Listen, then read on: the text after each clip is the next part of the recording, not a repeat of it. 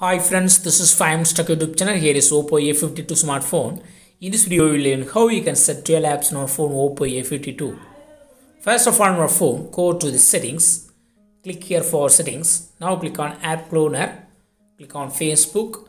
Here turn on the button against clone app. And another Facebook app will be created.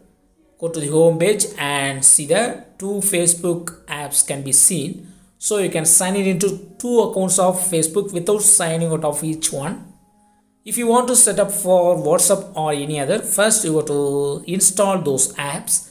I go to Google Play Store and I install WhatsApp. Search with WhatsApp and click on install. Wait few seconds for installing. After installing, just go to home screen. Again go to the settings and click on app cloner.